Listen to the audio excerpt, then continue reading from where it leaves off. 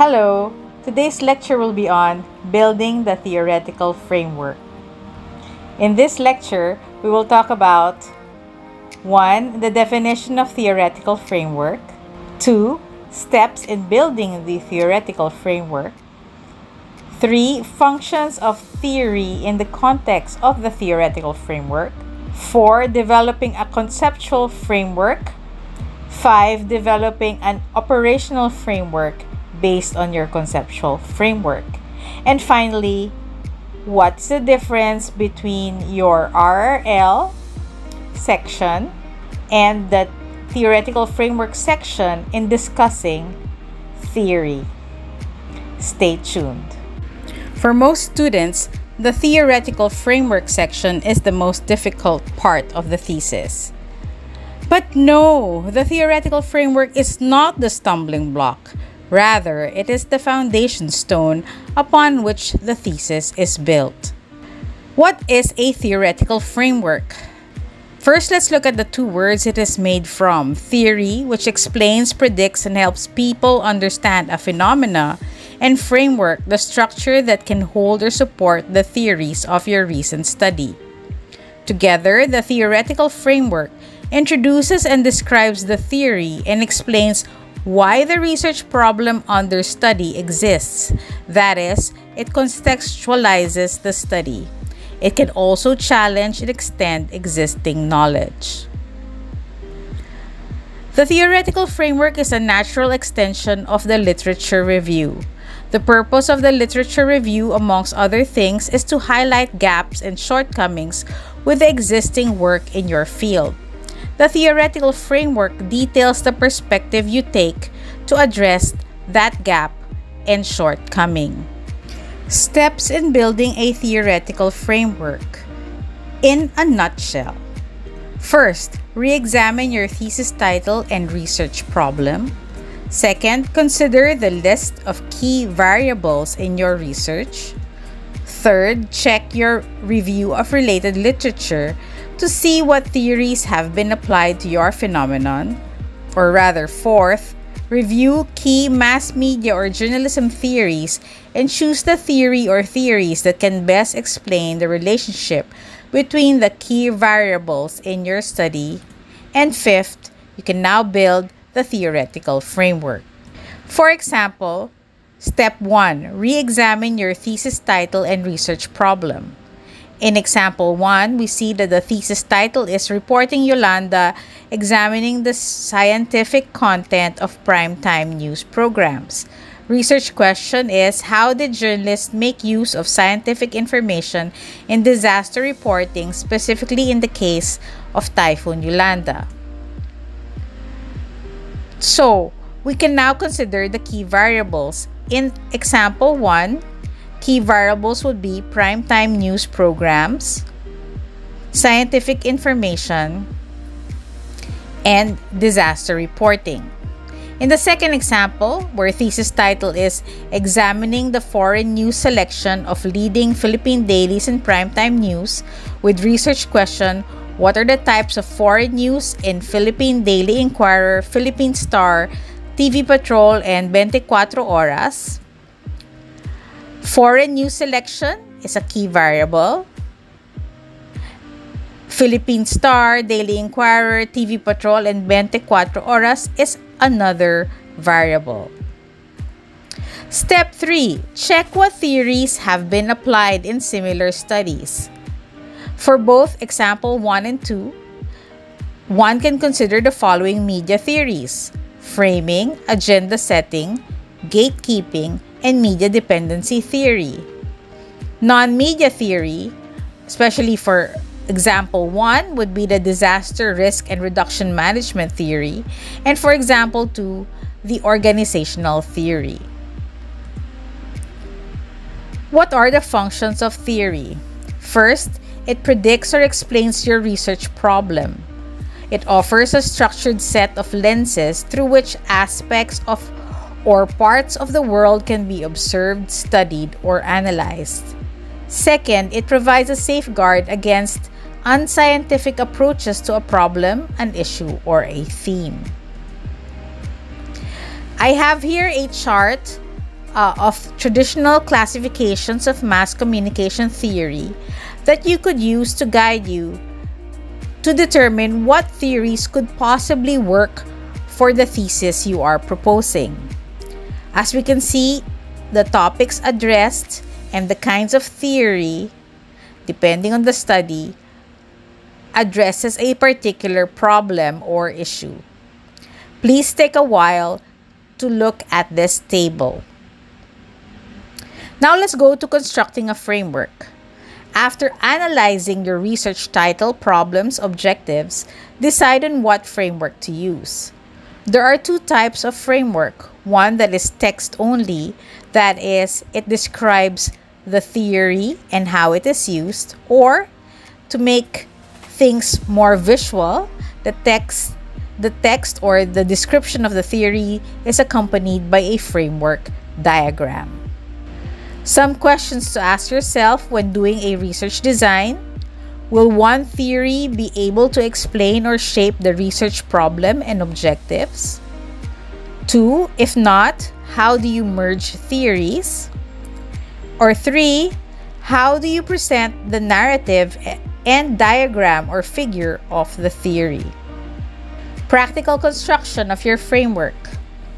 Theoretical grouping is a simple way of illustrating A, how different constructs are underpinned by certain theories, and B, how the theories and constructs you are interested in may overlap.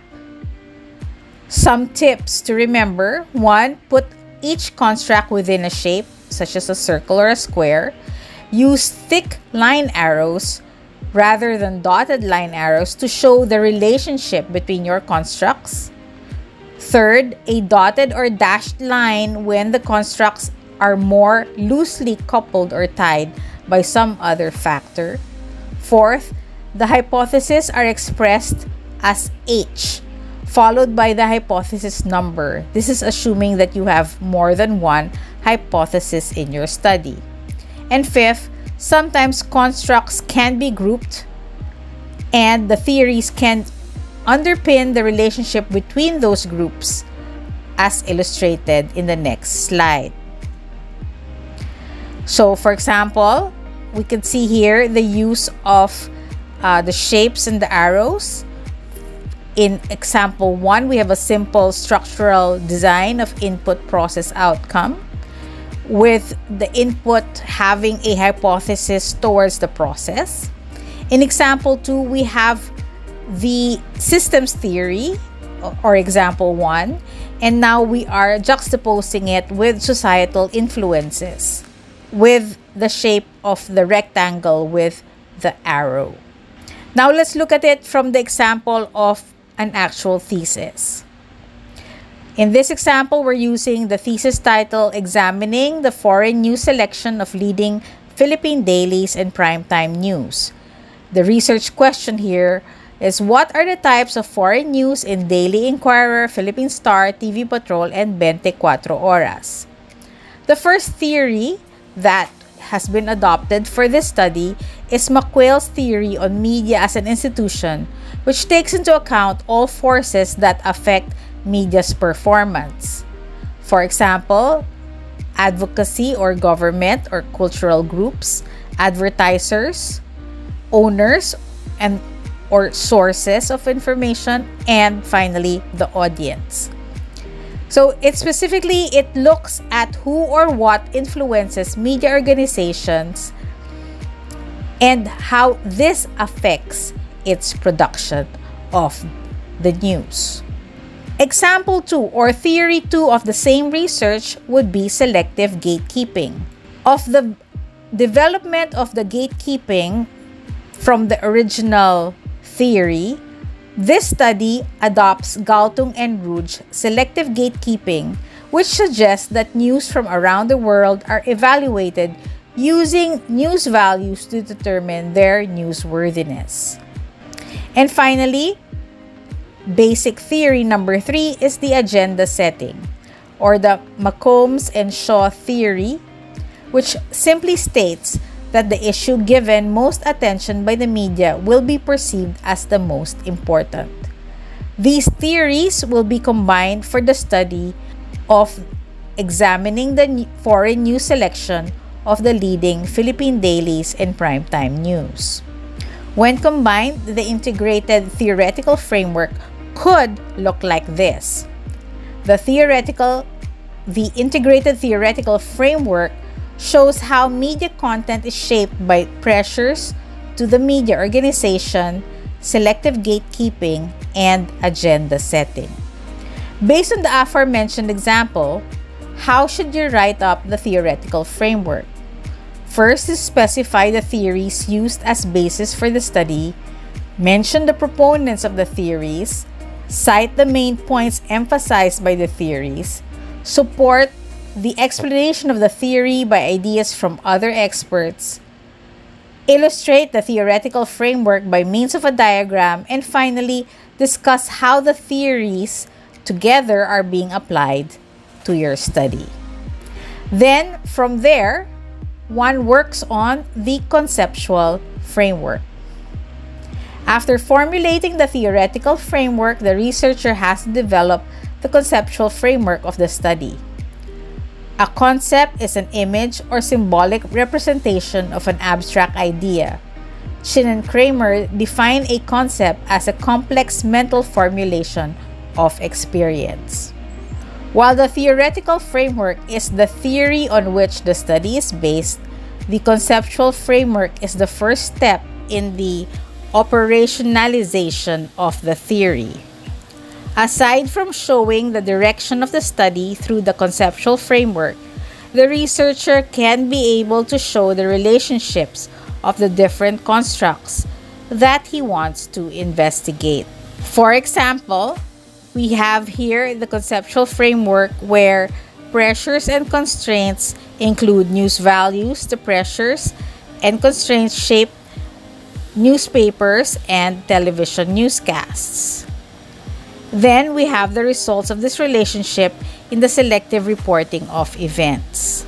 Finally, we have the operational framework, wherein foreign news selection of Philippine newspapers and foreign news segments of television newscasts are shaped by the media environment, the audience, the owners, editorial policies, and the advertisers. Thus, the criteria for selection also affects the foreign news coverage. These factors result in unequal treatment of stories and pave the way for the dominance of some topics and of some regions in foreign news coverage of media. So based on the foregoing example, how should the conceptual framework be formulated?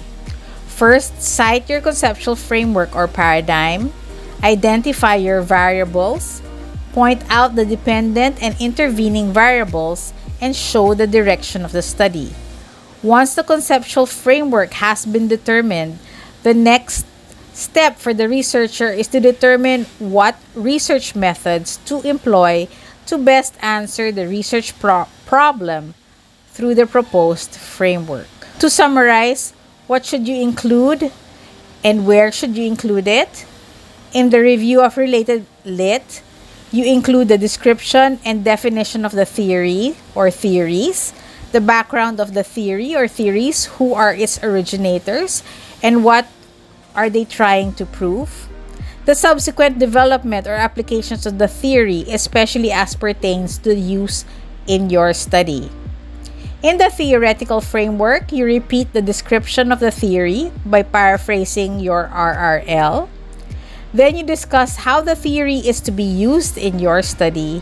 And finally, the model, starting with the original model of the theory, if any, and the model in which you will be applying the theory in your study.